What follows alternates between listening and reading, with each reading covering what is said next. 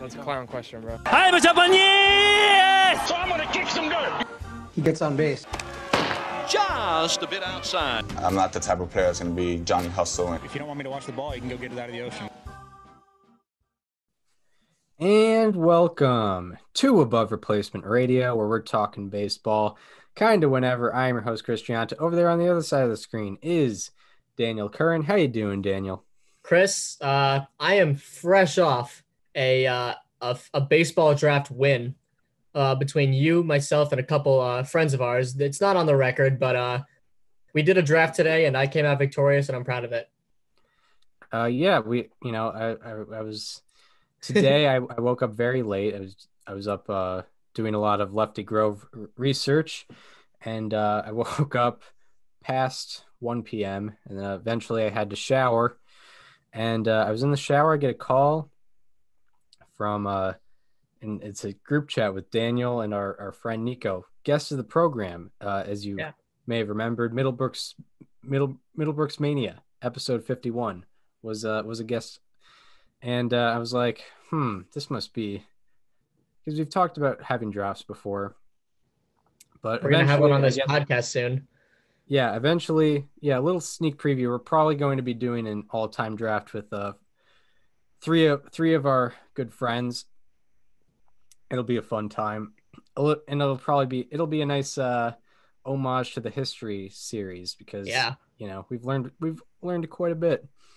And yeah, eventually I pick up. It's like they just say we're doing an impromptu current player draft, and I was very unprepared. Long story short, I ended up finishing in third out of four, and I understand that. I was very unprepared. I was just thinking of just names going through my head. I missed a couple, but it only sets up for the comeback. Yeah, it does. I mean, I got a target on my back now when we go into the all-time draft, so I definitely got to get my research done. I got to start now. I mean, I can't give this up. So. Yeah, so history might be delayed next week. We got to prep for the all-time draft here. Yeah. We might not be able to do it, but yeah, it was a fun thing to do. For a college kid in winter break. But I finished in third. Daniel finished in first, according to our neutral friend, Rob. And but anyway. We will at some point be doing an all-time draft, and someone that will probably be going in this all-time draft, and he'll probably be selected by one of us. Definitely, is, Lefty Grove, who is on the list for the Above Replacement Radio History Series. Lefty Grove, he was one of the first great pitchers of the live ball era. The dead ball era had passed on, and now it was a very offensive game here in the late 1920s, early 1930s, especially in the American League, which was where Lefty Grove pitched, and especially in Shibe Park and Fenway Park, which was his home ballpark. But he he fought through all that. He was one of the most dominant pitchers of his time. And we're going to be talking about him this episode. So, Daniel, if you could, let's get into how Lefty Grove grew up. So he was born as Robert Moses Grove in Lonaconing, Maryland. And this is such a great upbringing story for a 1930s baseball player. I expected nothing less than this. His father and brother had him work in the coal mines, but he quit after 2 weeks. I don't blame him. I probably would have done the same thing. And he instead grew up working on spinning spools to make silk thread. And he was an apprentice glass blower, and he was a railroad worker. So this guy, he did not exactly have the quickest upbringing in baseball. He was doing very normal people work, but he had some talents. And according to Society of American Baseball Research, in his spare time, he played a kind of baseball using cork stoppers in wool socks wrapped in black tape. And the fence pickets when bats weren't weren't available. Okay, so they used fence pickets when they didn't have bats. So they played a very, very improvised game of baseball. And he didn't play organized ball until he was 19 years old, which is 1 year younger than Chris and I both are. So he was right around our age getting started. And he played his first time pitching was for an organized team, and he struck out 15 batters and walked 2 in 7 innings, which is very impressive. It's fair, especially for the dead ball era. You don't see strikeouts in that time. Yeah. And one of his coaches said, quote, Bob's best game was a postseason series against the Baltimore and Ohio Railroad teams in Cumberland, and the big team around here. That's what they are. We went down there with Bobby, and he held them hitless. He fanned 18 batters, and the only man to reach first eventually got around to third. The reason he got there was because Bobby told me he let them steal second and third because he was so sure he could fan the next batters and the runner wouldn't steal home. The score was 1-0, the other pitcher allowing just 1 hit, which is, I mean, I would love to see a game like that in the majors where like it's a 1-0 game, 1 hit total. And the only guy that reaches first, the pitcher just allows them second and third because they aren't scoring. No one's getting him in a position to score. And the B&O team, which he played for, wanted him after this, but eventually Grove was working for B&O, but he didn't play for them. But he was offered $125 a month contract with a Class D team in Martinsburg, West Virginia. And with his parents' permission, he took a 30-day leave from his job and took a railroad pass in a car that was supplied by his former team. So this guy had a very, very unorthodox way of breaking into the majors, but nonetheless, he did it. And now he is in the minor leagues. Yeah. Lefty Grove, very blue collar upbringing up in Lonaconing, Maryland. And it's funny to imagine him just in a random railroad car, just like, oh yeah, drop me off at this place, at this, abandoned baseball field for this West Virginia minor league team. So Lefty Grove started his minor league career in Martinsburg, West Virginia, made a very good impression, had a 1.68 ERA and 60 strikeouts in 59 innings pitched for Martinsburg in the year 1920. First year of the live ball era. I wonder if it hit Martinsburg. Grove. So, and word got out to the owner of the Baltimore Orioles, Jack Dunn.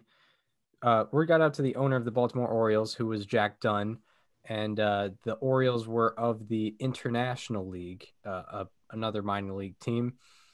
And Jack Dunn, the owner, sent his son to watch Mr. Grove play. And meanwhile, Martinsburg was playing on the road for their whole season because they did not have a fence. And so they sold Grove's contract to the Orioles for between $3,000 and $3,500.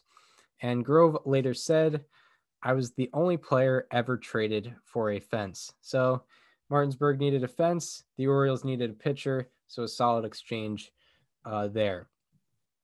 And by some accounts, the Orioles signed Groves just before the New York Giants, Detroit Tigers, and Brooklyn Dodgers were going to offer more for him. Grove could have very well been a major leaguer, at the age of 20. And after Grove started and won his first game, Orioles owner Jack Dunn said that he wouldn't sell Grove for $10,000, which is a tall price for a young pitcher like Grove. And in Grove's first full season with the Orioles, he went 25-10 and posted a 2.56 ERA and 313 innings pitched. And he played with the Orioles from the middle of 1920 through 1924. And he went 108-36. That's a 108-36 record with a 2.96 ERA in 1,184 innings and 1,108 strikeouts. His 1,108 strikeouts were a minor league record at the time. And Grove had matured a lot by 1924. He had matured a lot by 1924, reducing his number of walks from 186 to 108 in that season. And when the Orioles played major league teams in preseason exhibitions, Grove routinely struck out 10 plus batters in those games, which is a very big deal considering that the trend of strikeouts had definitely not hit baseball by then. That's hard to do now even. And at one point, Lefty Grove told Babe Ruth in an exhibition game, quote unquote, "I'm not afraid of you." And he backed that up by striking him out 9 times and 11 at-bats in those exhibition games. That's how you do it. That's a big show moment for a guy who's not even in the majors quite yet. And after the 1924 season, Orioles owner Jack Dunn gave in to selling Grove's contract, knowing what his value was. The Cubs and Dodgers offered $100,000, but Dunn took up on the offer of old friend Connie Mack, who was the owner of the Philadelphia Athletics, and he ended up paying $100,600 for Lefty Grove. So now Grove is officially in Major League Baseball. That's right. And he gets a wild one for a start in 1925. So he got the start for each of his first 3 appearances, throwing 15 innings, walking 15 batters, and allowing 11 earned runs. So not a very good start for Lefty Grove, but he can only go up from there. And after that, he served as a reliever. He relieved 27 games and started 12. And overall, in the 1925 season, he ended up with a 4.75 ERA, a 4.73 FIP, a 98 ERA plus, and 6 walks per 9. So obviously the walks are a big issue. He led the league in strikeouts, however, with 116 and Ks per 9 with 5.3. That's like terrible in this day and age. So how far we've come in 100 years. He also led the league in walks with 131. And his 1.72 whip was the second worst among qualifiers, and his 6 walks per 9 was the worst.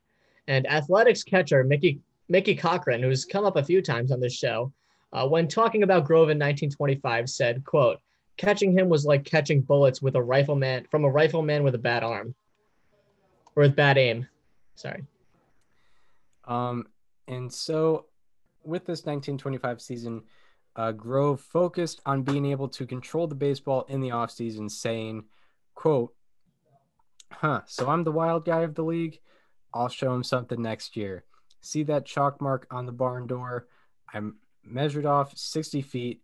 I reckon it is. And at 6 o'clock every morning, I hit the chalk mark 20 times before I quit. Then I tramp the hills hunting and cover about 20 miles a day." This is the most 1920s thing I've ever heard. Yeah, that's They don't make him like this anymore. Yeah, Lefty Grove, he did rather than going to drive line and using Rapsodo to focus on his spin rate and his spin axis, he just marked off some chalk on the side of a barn, tried to hit it 20 times, and then he went hunting for the rest of the day. So that's Lefty Grove's path to maybe Robbie Ray can benefit from this. Seriously, Robbie Ray's entire career has been like Lefty Grove's 1925 season. So maybe he can learn a little bit from this. Yeah, Robbie Ray, if you 12 strikeouts per 9 since 2017, but also 4 walks per 9. Yeah, so Robbie Ray, if you want to get your control down, get your command down as well, put some chalk on a side of a barn, hit that chalk from 60 feet away, 20 times every day. And do they have barns in Canada? I feel like that is a very like American stereotype. They have to, obviously. I mean, they must. There's no way like civilization could survive without like farming and barns and stuff like that. Yeah. But yeah, maybe he'll have to find somewhere. Maybe we're focusing on the wrong things here. He can become a Hall of Famer with these steps. It's got to be a barn though. It can't be anything yes. else. Yes, that's true. Yeah. That is true. So now we get into Lefty Grove's 3-year era where it's a quick right of the ship. It's not really a long development process for him to become an elite pitcher. This is from 1926 to 1928. So Grove in 1926 started 33 games and relieved just 12, and his walks per nine dropped from all the way up to 6, all the way down to 3.5. He finished 6th in innings pitched with 258. He led the league in hits per nine with 7.9, strikeouts with 194, strikeouts per nine with 6.8, strikeout to walk ratio with 1.92, FIP with a 2.96, ERA with a 2.51, and ERA plus with a 165.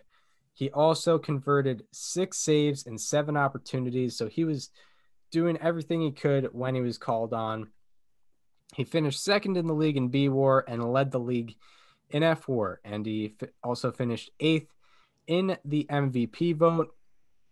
And Lefty Grove's 1926 is the only season by a pitcher in their first 2 seasons with 20 plus complete games and 6 plus saves.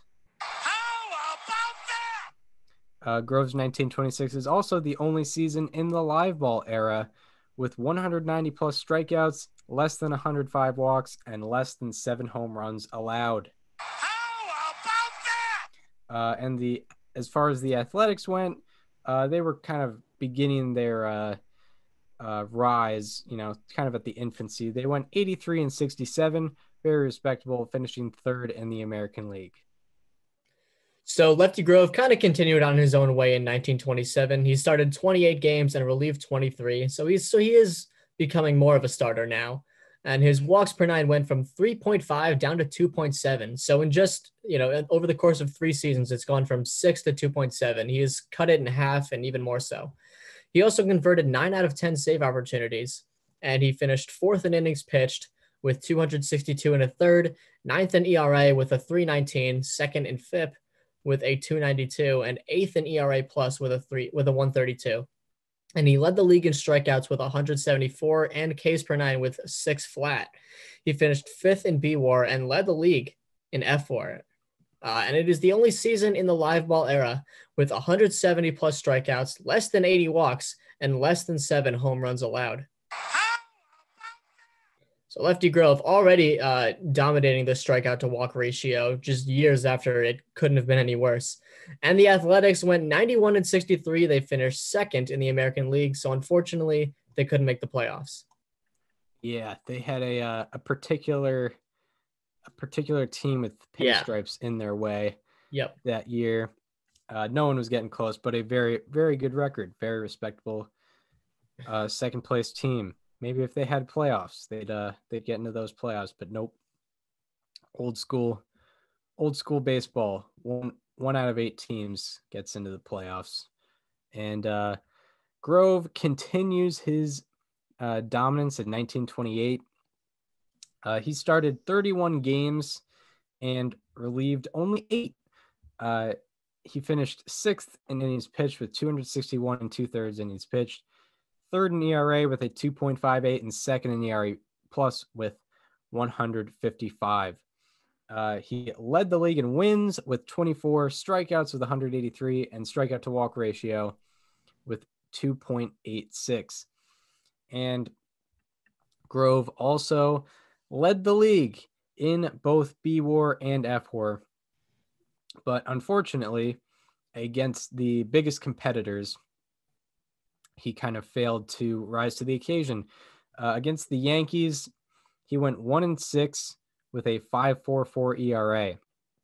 Against teams that weren't the Yankees, he went 23-2 with a 2.00 ERA. So there's two things you can take away from that. He was excellent against, the regular teams, but against the best teams, against the best team, he did not necessarily rise to the occasion. And unfortunately, that played a role in the Athletics not making the World Series. They went 98-55, a very good record, but they finished 2.5 games behind the pennant-winning Yankees. So a very good year from Lefty Grove, but a lot left still to be desired.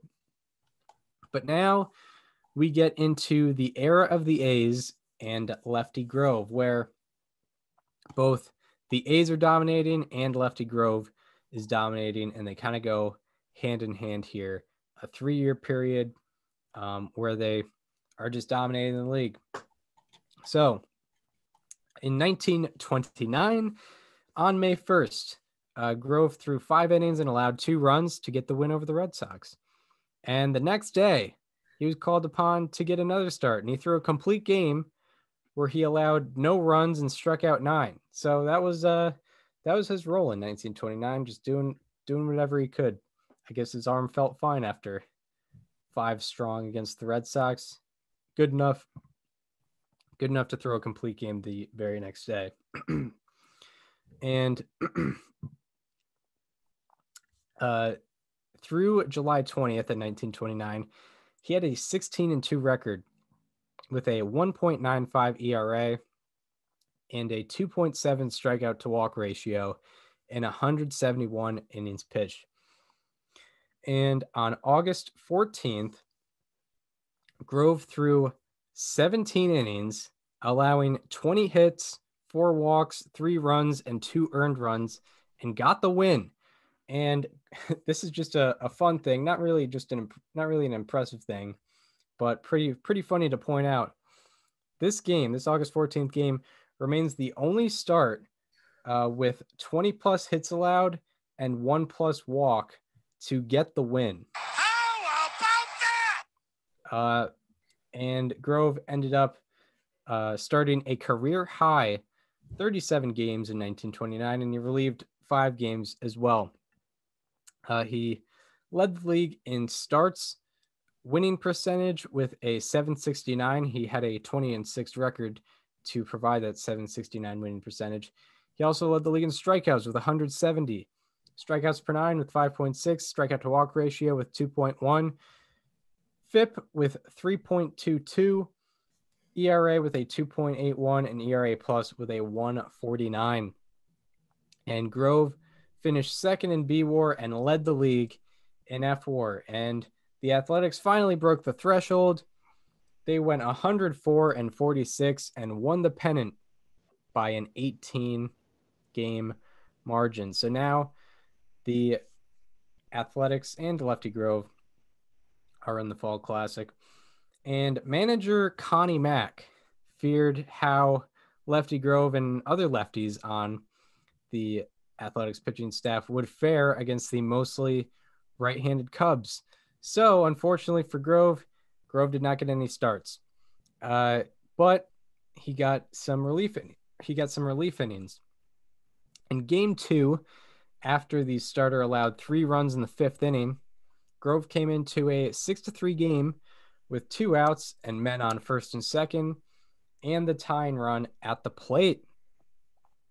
Grove struck that batter out, and he struck out the next 2 after that in the 6th inning. And Grove, in that appearance, retired the first 8 batters he saw and ended up throwing 4 1/3 innings pitched, allowing 3 hits, no runs, no walks, and striking out 6, while earning the save in Game 2 of the World Series. And in Game 4, after the Athletics scored 10 runs in the 7th inning to take a 10-8 lead, Grove came into the game for a 6-out save where he retired all 6 batters and he struck out 4.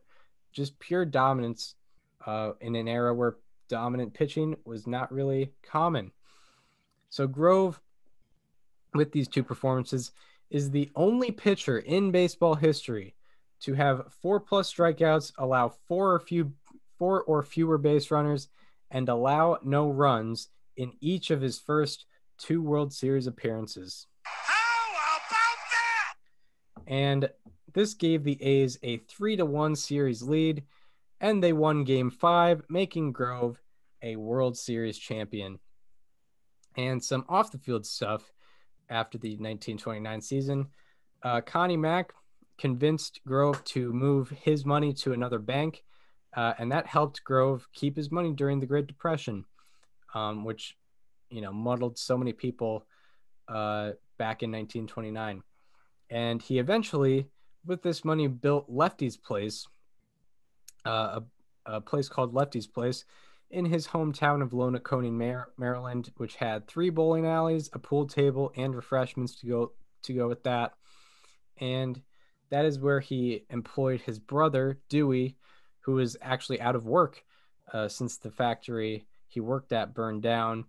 And he also employed his physically challenged brother-in-law. So, you could tell Grove was very gracious and, thought about the people close to him, keeping his money, building something, employing people who needed to be employed. That's just kind of a sneak peek at what he did off the field. But now we get into the season of offense, but not really when you face Lefty Grove. Yeah, Lefty Grove, noted good guy. But we turned the decade to the 30s, and he started 32 games in this season and relieved 18. Then he ended up finishing 4th in innings pitched with 291. He led the league in appearances with 50, saves with 9, which is pretty hilarious. Wins with 28. How often does someone lead the league in wins and saves in the same season? That's a good question. It's Never. Hard to find that out. I would guess he's the only person to do that. It is hard to find out, though. Winning percentage with an 848, strikeouts with 209, Ks per 9 with 6.5, a whip of 1.14, K to walk ratio of 3.48, FIP of 309, ERA of 2.54, and an ERA plus of 185. No other pitcher was within 2 B-WAR or F-WAR of him during the season of offense. It is also the only season in the live ball era that is since 1920 with 290 plus innings pitched, a 3.4 plus K to walk ratio, and less than 0.3 home runs per 9. It is the only season in baseball history with 20 plus complete games and 9 plus saves and an ERA plus of 150 or higher. His 1930 has the 5th highest win probability added by a pitcher in a single season, and the Athletics went 102-52 and won the American League. So Lefty Grove had another chance at a World Series title. He got his first World Series start in Game 1, where he allowed 2 runs in a complete game 5-2 victory over the Cardinals. And in Game 4, with the Athletics up 3-0 in the series, Grove allowed 3 runs, which one of them being earned, and in 8 innings, but got the loss in a 3-1 deficit. The next day, in Game 5, he came into a 0-0 ball game at the beginning of the 8th inning, and he allowed a single in the 8th. The Athletics scored 2 runs on a Jimmy Fox home run in the top of the 9th, and Grove got the final 3 outs, giving him his 2nd World Series championship.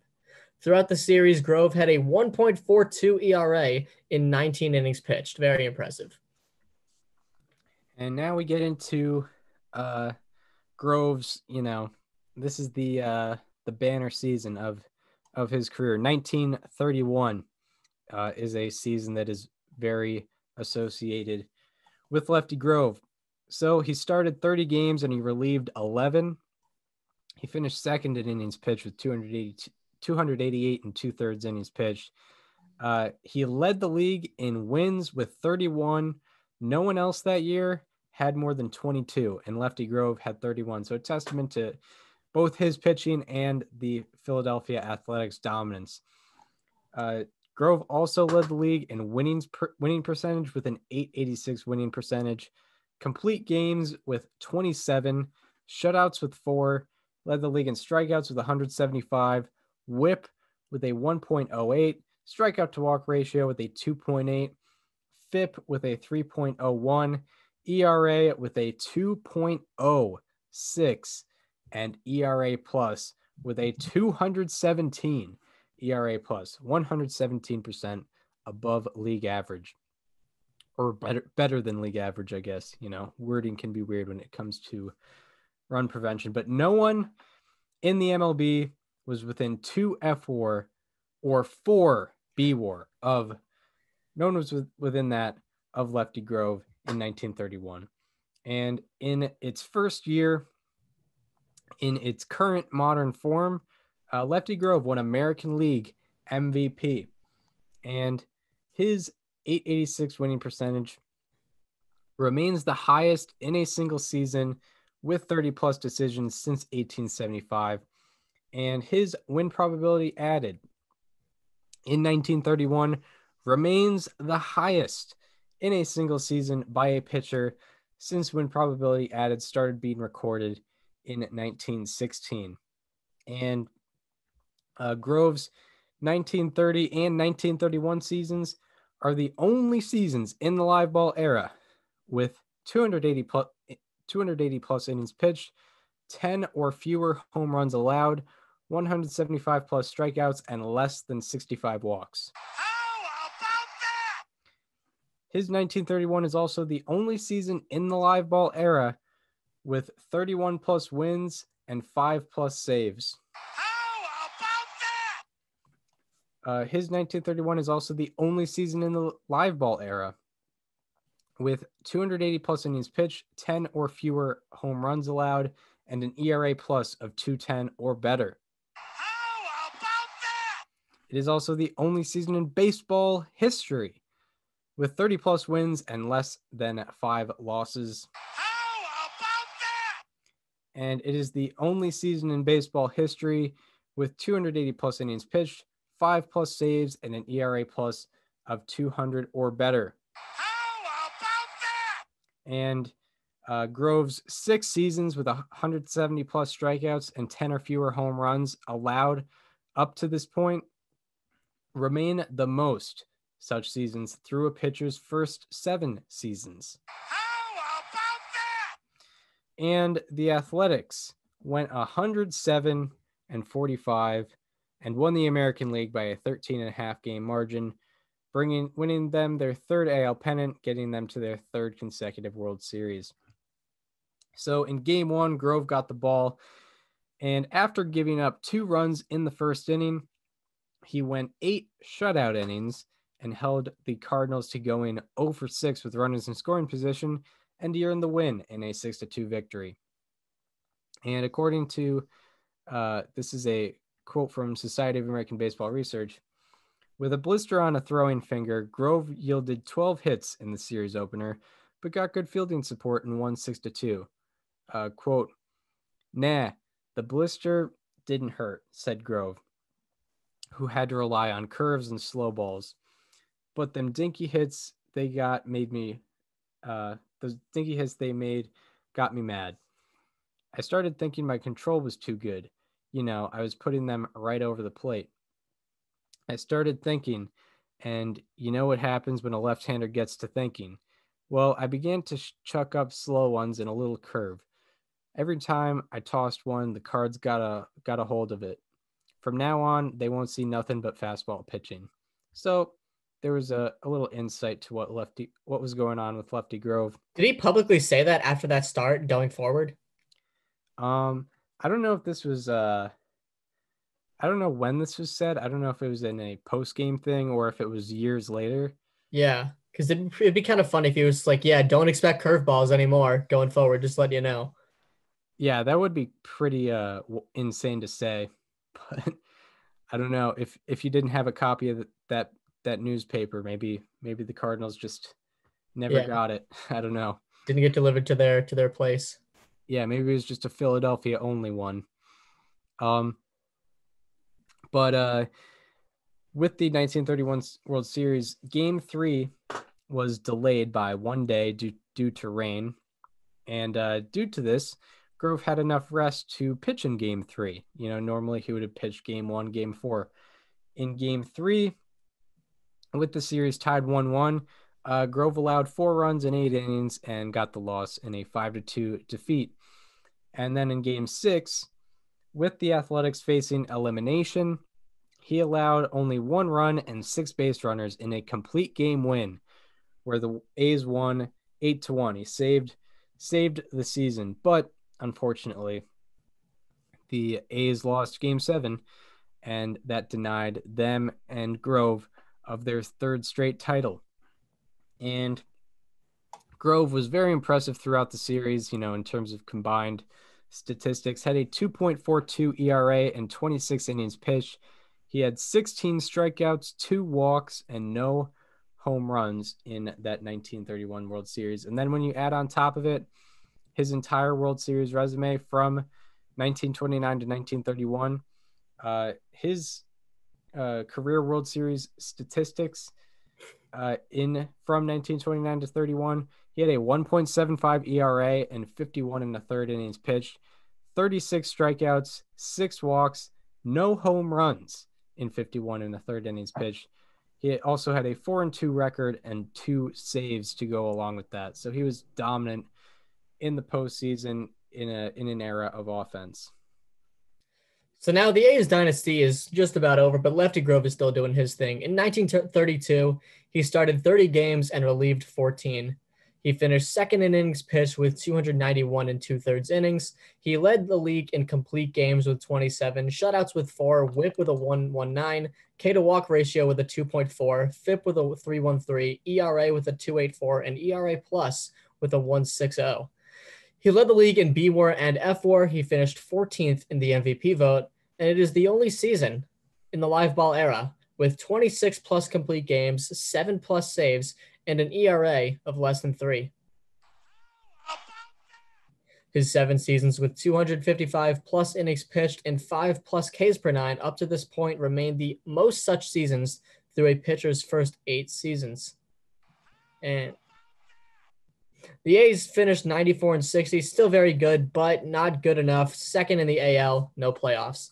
And after the season, with Connie Mack struggling to pay salary through the Great Depression, the A's sold the rights to future haulers Al Simmons and 2 other players, which is the beginning of the end of the dynasty.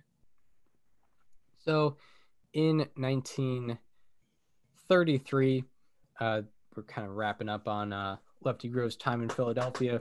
He started 28 games and relieved 17, finished third in innings pitched with 275 and a third, second in FIP with a 3.48, fourth in ERA with a 3.20, and third in ERA plus with a 1.34. So even when he's not the best in the league, he is top 3 in general. And he led the league in wins. With 24. Winning percentage with 750, and complete games with 21. And he finished 5th in the MVP vote. And his 1933 remains the only season by a pitcher in their age 33 season or older with 24 plus wins, less than 10 losses, and 6 plus saves. How about that? And his 68.4 career B WAR and 195 career wins up to this point remain the most in the live ball era through a pitcher's first 9 seasons. How about that? And Grove's 8 qualifying seasons with an ERA plus of 1.30 or better up to this point remain the most through a pitcher's first 9 seasons. How about that? However, in 1933, his strikeouts per 9 dropped from 5.8 to 3.7, and he finished outside the top 10 in strikeouts per 9 for the first time in his career. So his arm was not quite the same as it was when he was starting his career. And this kind of caps off a dominant era of Lefty Grove, particular dominance here. From 1926 to 1933, he averaged 23 wins, 22 complete games, 6 saves, a 2.71 ERA, 3.07 FIP, 160 ERA plus, 276 innings pitched, and 8.3 B WAR per year in a 8-year span. And from 1926 to 1933, he led all of Major League Baseball in wins, complete games, innings, strikeouts, B WAR, and F WAR, and he led in ERA and FIP minimum 700 innings pitched, a little less than, in that 8-year span, needed about 90 innings per year. So not. I was gonna say I think he had no problem getting to 700. Yeah, he pitched a little over 2,000, I think, Yeah. in that 8-year span. And his B WAR from 1926 to 1933 was 75% higher than any other pitcher in Major League Baseball. He was almost double the next best pitcher, the number 2 pitcher in Major League Baseball. And in 1933, the Athletics went 79 and 72 and finished third in the American League. And after the season, he was traded along with Max Bishop and Rube Wahlberg to the Boston Red Sox for Bob Klein, Rabbit Wursler, and $125,000, which was the main kicker. So now Lefty Grove is pitching as a member of the Boston Red Sox. So Lefty Grove is now in Boston, and unfortunately, he does not make a great first impression on the Fenway faithful. After being looked at as a potential team savior, he developed a sore arm in mid-March, and he didn't appear in a game until the team's 15th game. And in his first appearance, he allowed 3 hits and walked 2 batters without getting an out. He ended up throwing only 109 in the 3rd innings pitched on the year, posting a 6.50 ERA, 73 ERA plus with 12.3 hits per 9. Even with this season, though, he is still the only pitcher in the modern era to accumulate 200 wins while having less than 100 losses through their first 10 seasons. So Lefty Grove, not a very good year in 1934, but he would look to salvage a better reputation in Boston in the rest of his time there. Yeah, and in this era, the last 5 years of the 30s, or I guess the second half of the 30s, and it's kind of funny because he was born in 1900, so his 30s were the 1930s, similar to us. So he kind of went back to normal in his late 30s in the late 1930s, kind of after a blip in the radar in 1934, changes back. So, and it's thanks to some adjustments as well. Clearly, he was not the same pitcher in terms of strikeouts. So, a quote from Society of American Baseball Research says, "The curve became his major outpitch," Grove explained, "because he had lost his fastball. I was actually too fast to curve the ball well with Baltimore and Philadelphia." A little humble brag there. He said, "The ball didn't have enough time to break because I threw what passed for a curve as fast as I threw my fastball. I couldn't get enough twist on it. Now that I'm not so fast, I can really break one off, and my fastball looks faster than it is because it's faster than the other stuff I throw." He paused and added, "A pitcher has time enough to get smarter after he loses his speed." So this is kind of a resurgence for Lefty Grove. He kind of changes his pitching style, adjusts to his body, and he gets back to his regular dominant self. And his career ground out to air out ratio from before the 1935 season was 0.98.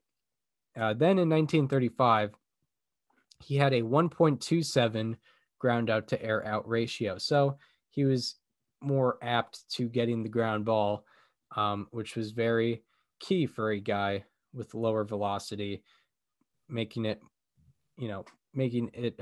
more easy to get outs for himself. And in 1935, he finished 6th in innings pitched with 273. And despite finishing only 8th in strikeouts per 9, he led the league in WHIP with a 1.22. Also led the league in FIP, which is surprising considering he was not very up there with the strikeout numbers. Led the league in FIP with a 3.20. Led the league in ERA with a 2.70. And led the league in ERA plus with a 1.75. So even without these strikeouts, he was still able to dominate. And Grove led the league in both B WAR and F WAR in 1935, and he finished 14th in the MVP vote. And his 1935 remains the only season in the live ball era by a pitcher in their age 35 season or older with 270 plus innings pitched, 65 or fewer walks, and six or fewer home runs allowed. How about that? So now we go into 1936, and he looks to continue his path. He started 30 games that year and relieved in 5. And he finished 6th in innings pitched with 253 and a third, and 2nd in FIP with a 3.77. He led the league in shutouts with 6, WHIP with 1.19, strikeout to walk ratio with a 2 flat, ERA with a 2.81, and ERA plus with a 1.89. He led the league in BWAR and finished 2nd in FWAR. And his 1936 has the highest BWAR in a season by a pitcher in their age 36 season or older with 11.2. And it is also the only season by a pitcher in their age 36 season or older with 5+ shutouts and an ERA plus of 1.80 or higher. So Grove definitely excellent into his late 30s. And in 1937, he started 32 games and relieved 0 games. So he was permanently just a starter. They were not calling him on to relieve any games. And Grove actually kind of got back to where he was in terms of strikeouts. He had 5+ strikeouts per 9 for the first time in 5 years. And he finished top 5 in strikeouts per 9 for the first time in 5 years as well. And he finished 5th in innings pitched that year with 262, 2nd in FIP with a 3.28, 5th in ERA with a 3.02, and 4th in ERA plus with a 1.59. With this, he led the league in both BWAR and FWAR, and he finished 15th in the MVP vote. And his 1937 has the 5th highest BWAR by a pitcher in their age 37 season or older with a 9.8 baseball reference wins above replacement, 5th highest by a pitcher in their age 37 season or older. And his 6 seasons with 9+ BWAR from his age 30 season on are the most such seasons. How about that? So no one quite did it like Grove did after turning 30 in terms of getting 9-win seasons. And it is the only season since 1920 by a pitcher in their age 37 or older, in their age 37 season or older, with 261 plus innings pitched, a 1.8+ strikeout to walk ratio, and less than 0.35 home runs per 9. How about that? And Grove's 1937 is the only season by a pitcher in the live ball era by a pitcher in their age 37 season or older with 20+ complete games, less than 85 walks, and less than 10 home runs allowed. How about that? So Lefty Grove's 1938 season wasn't super active. He threw 98.1 less innings than he did in 37, but there was still enough to qualify him to be a rate stat leader. And he led the league in winning percentage with a 778. That would be a 14-4 record. He led in K to walk ratio with a 1.9, FIP with a 3.32, ERA with a 3.08, and ERA plus with a 1.60.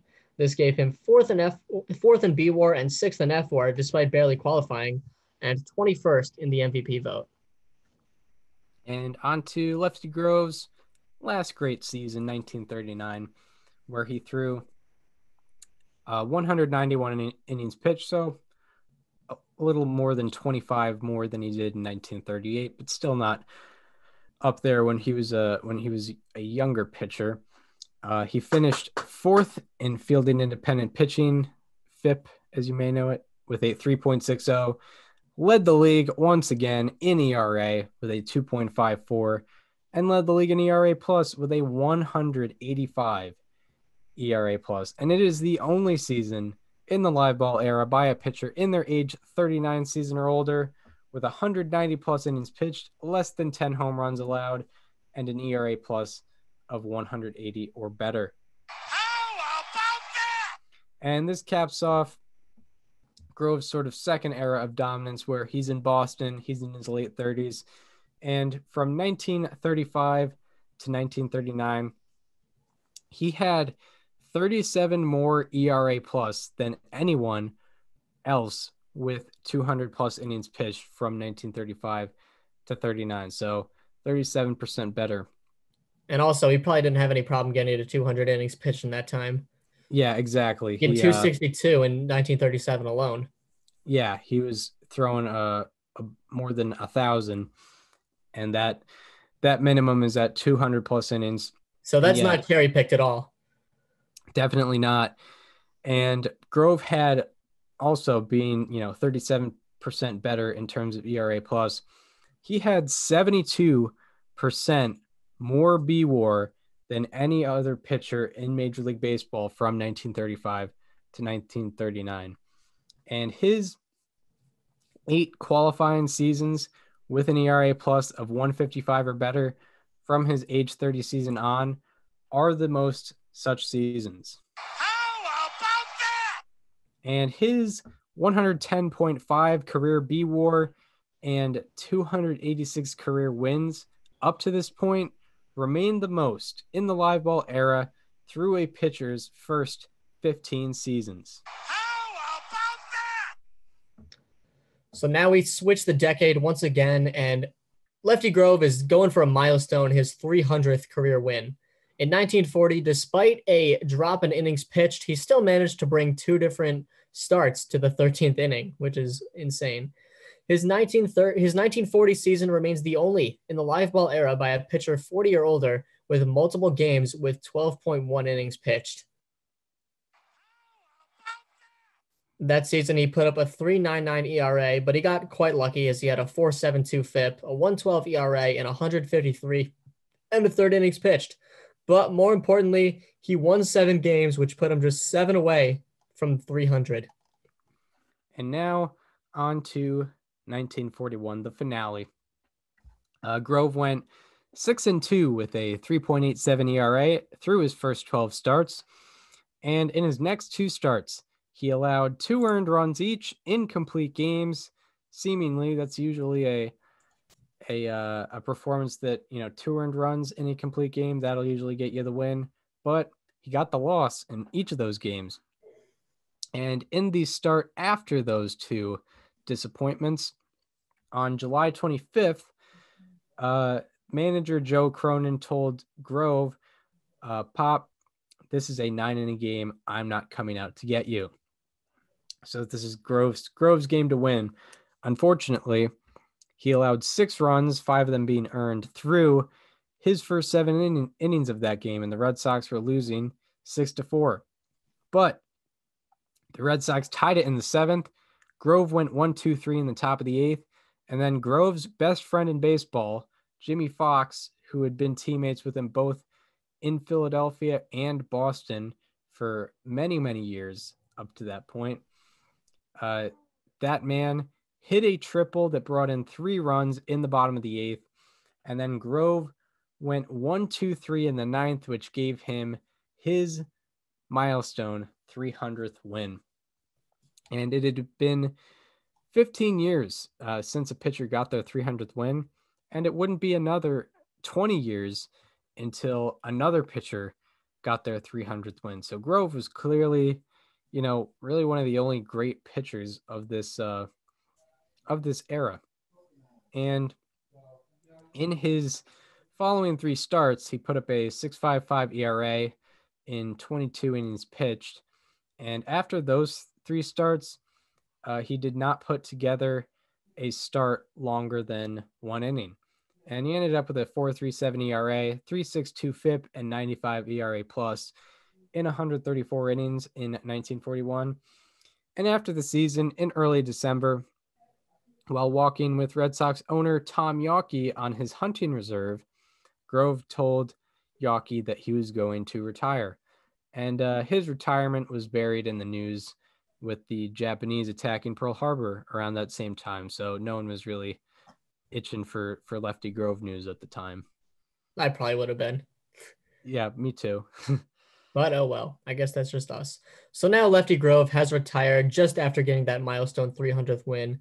And in his post-career, he was inducted into the Baseball Hall of Fame in 1947, certainly deservingly so. And 13 years after his induction, he received 6 votes in the 1960 Baseball Hall of Fame vote. 6 people weren't in on the news. Yeah, you could it was What? basically it was all write-ins, I think. And I guess people forgot that Lefty Grove is in the Hall of Fame. I can't wait to vote for Barry Larkin next year. Yeah. It's crazy. That's wild to me. That's a summary of the BBWA voters right there. Yeah. And he lived about a regular life until he died later at the age of 75. Yes. And as far as his all-time ranks go, his 8 times leading the league in FIP are third most in baseball history. His 5 times leading the league in winning percentage and 9 times leading the league in ERA plus are the most of such times in baseball history. Yeah. And also his 8 times leading the league in pitcher B WAR are the most of such times in baseball history. Also, his 9 ERA titles are most all time. No one else has led ERA more.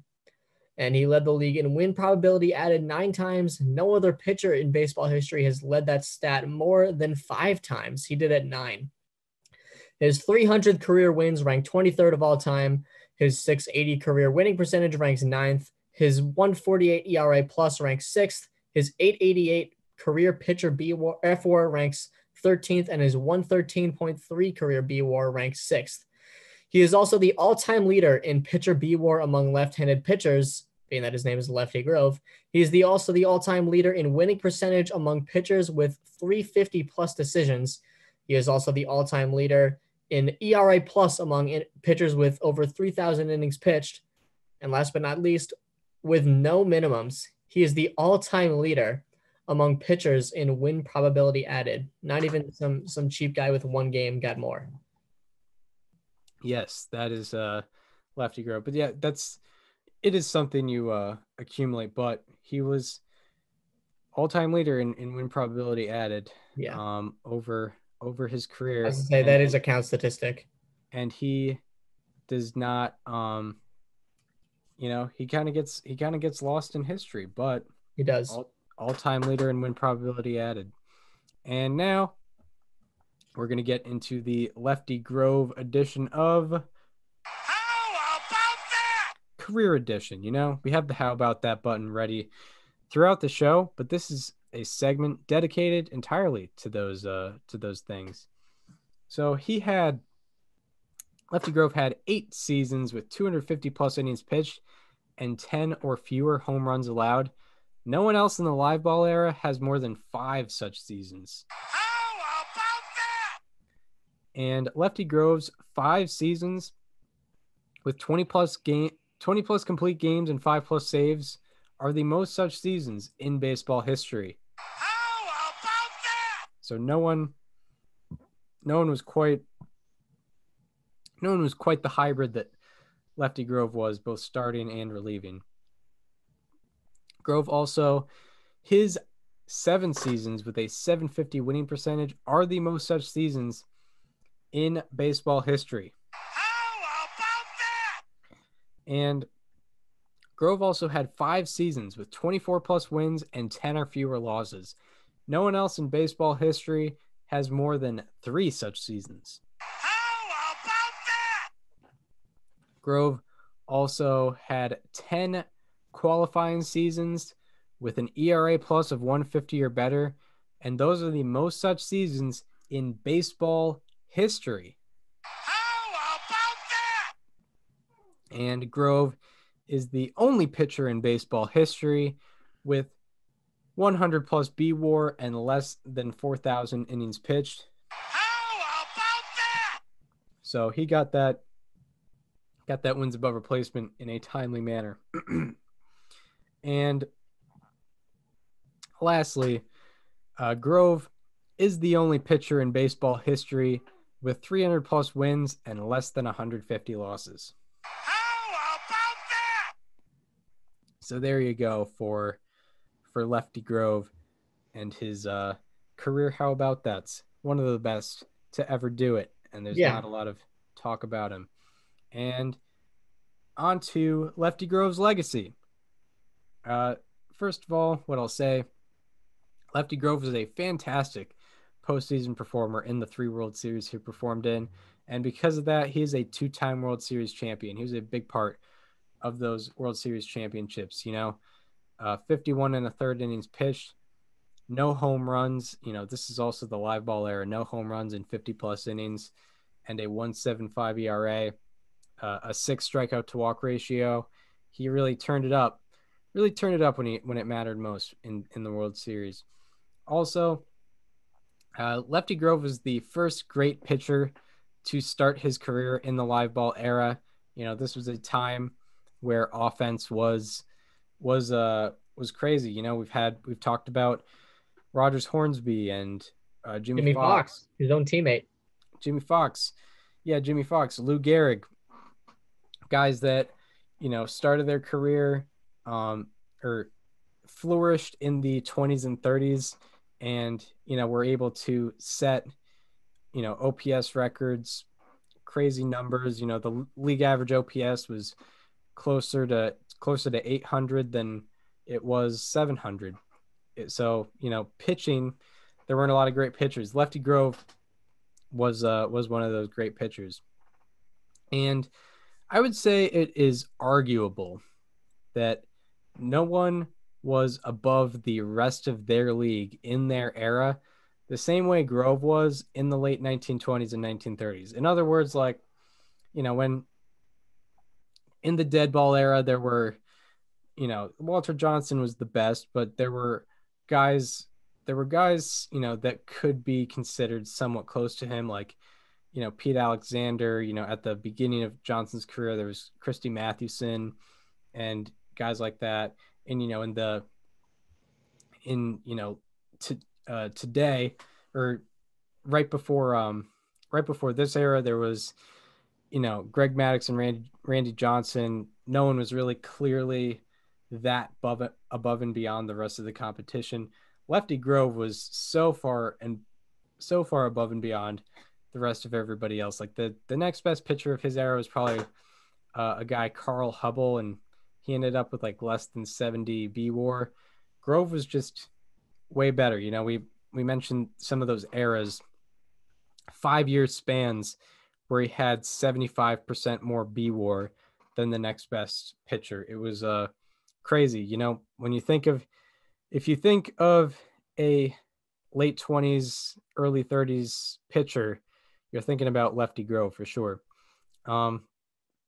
Also, Grove's ERA title record, 148 career ERA plus and 680 career winning percentage, provides an argument for him being statistically the most dominant pitcher ever. There's an argument to be made that because of his ERA plus being, career-wise 48% above average and, winning at a very, very high rate, he's one of the most dominant to ever do it. He didn't have a crazy long career, didn't have, 5,000 innings pitched, but he was very dominant in the years he did pitch in Major League Baseball. And statistically speaking, if you take out eras and what have you, all that bias, statistically, pen to paper, greatest left-handed pitcher of all time in terms of, winning all those ERA titles, having a fantastic ERA plus, led the league in strikeouts 7 times to go along with that. 300 wins, less than 150 losses. I know, it's not the best marker, but for a career, it's hard to get lucky like that. He was great. Statistically speaking, just on the reference page, the greatest left-handed pitcher of all time. So that's what I have on Lefty Grove. When you say best pitcher of all time, I'm not, obviously I said last week, Lefty Grove is, arguably the best pitcher of all time, but I think best pitcher of all time and most dominating pitcher of all time are two separate things. And I think without a doubt, Lefty Grove is probably the most dominant pitcher of all time. I mean, he was doing this when pitchers weren't supposed to do that. 185 ERA plus multiple times. That's not normal. No one does that. And he was the only one that was doing it in the 20s and 30s. Yeah, absolutely. And Yeah, not they only weren't. that, but sorry to interrupt, but I mean, he had quite the glow up. I mean, he goes from working in coal mines and then being traded for a fence to being arguably the greatest pitcher of all time. That's something that's very underrated. Yeah, that is a good point. You know, these guys have some good stories for At sure. least when Randy Johnson was traded, he got, the other teams got real players in return. This Lefty Grove was traded for a fence. Yeah, he was. He was. Virtually, yes, that is the case. But yeah, I think I've gave my piece on old Lefty Grove, and we hope you enjoyed Yeah. the Lefty Grove part of episode 86. And if you are listening on Apple Podcasts or Spotify, want to watch us talk, go and subscribe to our YouTube channel. It is called Above Replacement Radio. Also, if you want to follow us on social media, give us a follow on Twitter. Follow me at Chris_Gianta. Follow Daniel on both Twitter and Instagram at Daniel_Curran. And follow our show Instagram at Above Replacement Radio. And we hope you enjoyed also we would like to thank StatHead, Baseball Reference, Fangraphs, Society of American Baseball Research for giving us the information we needed to make this episode possible. And we hope you enjoyed the Lefty Grove part of the episode. And we hope to see you tomorrow, where we will be talking about one of our favorite teams of all time, the 2018 Boston Red Sox. See you then.